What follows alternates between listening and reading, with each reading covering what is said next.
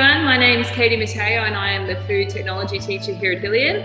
We just thought it'd be a really good idea to come into the school and do a few really cool recipes that you might want to cook with your kids or get the kids in the kitchen doing some cooking during this holiday period. So what we're going to start with is actually a really cool recipe that I love, which we call chocolate spiders, but at Easter time we use them to make chocolate nests, okay, which is a really cool Easter themed recipe. And so I want you guys, if you can, to get the ingredients. There's only a few ingredients that you need to do this recipe, and it looks really, really cool. So here's the ingredients that we need. Good old Chang's fried noodles, delicious. All right, we use peanut butter for this recipe, but for those students that can't have peanuts, you can just omit that part of our recipe. And then you need a good old block of Cadbury chocolate. You can use the Cadbury melts, and you can do whatever flavor you want. So if you would like to do white chocolate nests, then you can do that, or if you want to have any other combination. Now, this morning when I went into Woolworths, this one was on special for only $3, so I thought that's what we're going to do for this morning's recipe. There's one more ingredient which I need Grace to get from behind me, which is the speckled eggs, and they form part of the garnish for this particular dish. And they look super effective against our chocolate in our nest things. Now, I know this recipe is awesome because I first made it about 14 years ago when I first met my future husband, and I cooked it for him at a youth event that we were going to, and he thought it was delicious and decided to marry me, so I assume it's because of the awesome chocolate spiders that I made. So we're going to turn that recipe into an Easter treat for you today. So what we're going to do, it's really simple to get the kids involved, but we do need to make sure that someone is watching them as we're using the hot plate this morning. So I'm going to get Grace to pick up our recording device and come on over to our hot plates this morning. Awesome.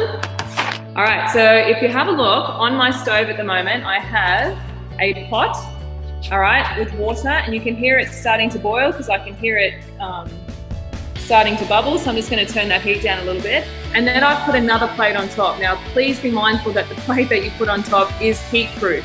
Don't put plastic or you're going to melt it. So I've got a ceramic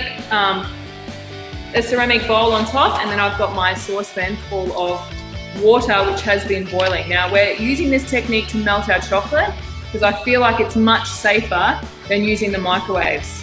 In the past, when I've had my students melt chocolate in the microwave, it has not ended well. So this is foolproof, and I've yet to stuff it up doing this method. So that's the one that we're going to stick to this morning. So this is the fun part. Get the kids to open up the block of chocolate, which I'll get my kids to do in a minute, and you need to break it all up into the single squares, and you put it straight into the ceramic bowl or metal bowl or whatever heat-proof bowl you've got, and then you stir it until it's melted. Okay, so let's quickly get the kids to do that. Here's our chocolate. I'll give you guys half each. Oh, not quite half, there you go. Sam, there's some more, and then you just need to break it up into single pieces and click it in there. If you keep it in a block form, well, look, it's melting straight away. Awesome. If you keep it in a block form, you are going to find that it's going to just take heaps longer. So let's put the chocolate in there. Delicious. And as I said, we just have to be really mindful because this is hot and we don't want our kids to get burnt. Awesome. How are you going, Sam? That's good. All right, Grace, I'm going to get you to stir the chocolate. Now, you might want to use an oven net, which I'll get for you. Okay, so that way you can actually touch the ceramic plate because that's going to start to heat up pretty quickly. So I'm going to get you to do that, Grace, while I get you an oven net.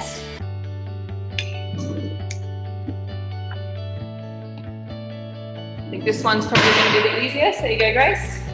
Got to make sure that we're safe when we're cooking in the kitchen so nobody gets burnt. Which way does it go? Like that, there we go. So you can hold onto the edge there, and then you can be simply stirring it around. Now, if you're able to have a look really inside, you're going to see that it's starting to melt beautifully there.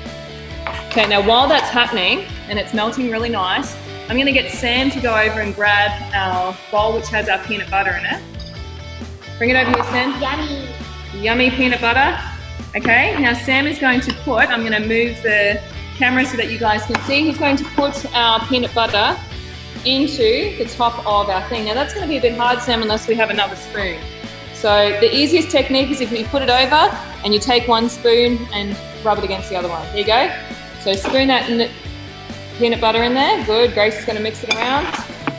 Scoop and spoon. Oh wow, it's sticky. That's what peanut butter is. It's all sticky. So you take one and you scrape it off. Yep, good. And then grab the rest of it. Now, I don't know if your kids are like mine, but I think they're going to be most excited about licking the bowls after we finish making this recipe, because the combination of peanut butter and chocolate is delicious. All right, let me scoop up this last part for you, Sam, and check to make sure we've got it all off. And Grace is going to be just melting it, mixing it all in so that the peanut butter is melting in with our chocolate. There we go. Take that one over here. All right, how's it going, Grace? Still melting? Yeah, all right, good. So keep scooping it from the side all the way around. Now this is the fun part. So once everything's melted, we're going to give Grace another oven mitt. Just be careful. We're going to give Grace another oven mitt, and we're going to, or maybe I will do it just so that we don't burn ourselves. And we're going to take our chocolate mixture here and we're going to put it straight in with our noodles and mix it all in. So it's a really simple recipe, but wait until we show you the finished product. It's going to look super good. Is it all melted now? Yeah. Awesome. So I'm going to turn that off heat completely. All right, I'm going to bring you back over to where our dish is. And Sam, I'm going to get you to pour those noodles into our bowl. Okay? Good job, buddy. Okay. Now, I need you to take one of those spoons that has the peanut butter on it. Can you take that? Because you're going to help me mix it all in. All right.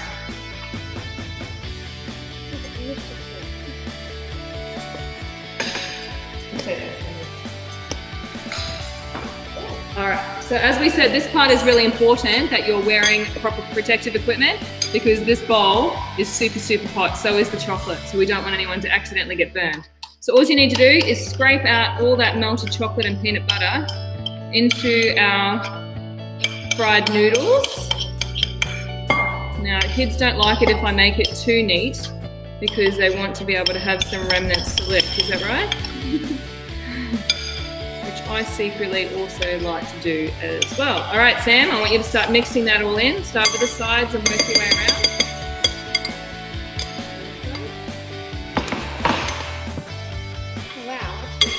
It is sticky, yep. I'll move my oven mitts out of the way. Now this thing will also be the same as our cupcakes, in which we will have to show you one we prepared earlier once we put it in the fridge, because it does need a little bit of time to set. Okay, Grace, I'm going to get you to go into one of the drawers and get me another spoon. So have a look there. Can I take over for a second? I want to make sure that all our noodles are covered, so we shouldn't see the white part of the noodles anymore. It should all just be replaced with the chocolate.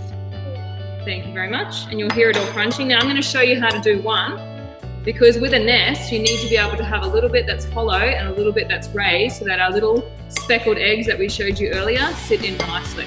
So I'm going to get a heaped tablespoon. Here's my heaped spoon, and I'm going to put my mixture. I'm going to get Grace to move the camera so that we can see. All right, put my scoop mixture on there, and I just want to take another spoon and just try to move the mixture around a little bit. So you can see there I've got a little bit of a divot so that my little eggs are going to sit in there beautifully.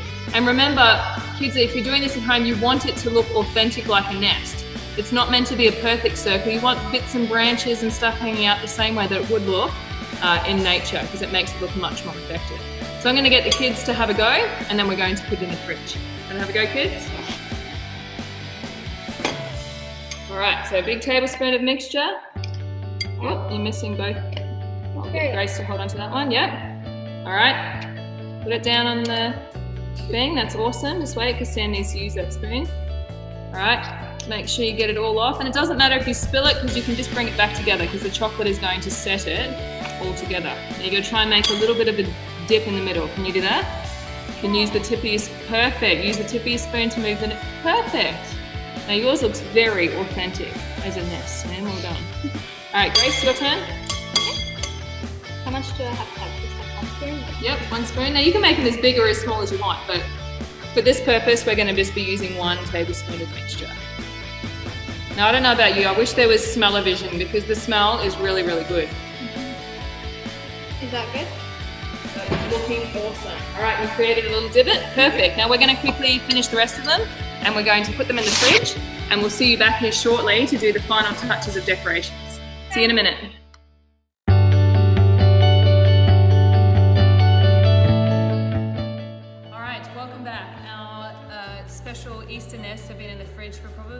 20 minutes to half an hour while we're doing some other baking.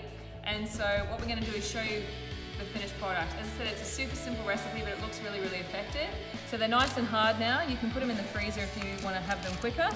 And so all I do is take my baking paper and I just peel off my little nest, and we want to put it on a nice clear surface. All right, and that's going to make it contrast really, really nicely. So I'm just going to put a couple of my nests on there. All right, and then we take our speckled eggs. Oh, they look so cute. All right, and we're adding our speckled eggs gosh, so into our little nest here. Oh, it's so cute. I want to eat it. All right, and it looks super, super effective. And it's really, really simple to do. So I'm going to take the camera and let my kids have a go at making the nests. But what I want you guys to do is also send through some pictures of what your kids are doing as they're making these. And you don't have to use these speckled eggs. You might want to choose to use some of the other Easter eggs. But have fun building your little nest together. As always, please send us an email with your creations, because we'd love to share with everyone else what you guys are up to in your kitchen. Have a wonderful Easter. From my family to yours. Bye. Bye. Easter nests. Miss Knight, are you ready? I'm super keen because I saved this for my second choice because I like cupcakes, delicious, but this chocolate covered crunch, I'm really looking forward to the different pops of flavour in my mouth. Oh, and texture. It's like she's reviewed before. She's a pro at it. All right, Mr. and Mrs. Littlewood, it's time for you guys to pick up a Easter nest. I love it. Just looks so realistic. I mean, look at it. And I said the messier, the more authentic, right? That's what I told the kids when they were cooking them. Absolutely. And messy looks fun. It's like a real bird's nest. That's right. Now, do I eat a bit of the nest first and then eat Yeah, well, the this is the question. Oh, it's so crunchy. And the chocolate melts in your mouth. It does. Well, it's literally melting before us because the heaters are on in here. So this is a concoction of Chang's fried noodles. You know what we used in like our Wombok salads that we've had before? And it's peanut butter, which I understand is Mr. Littlewood's favourite condiment. And chocolate, dairy milk chocolate. What are your thoughts, team?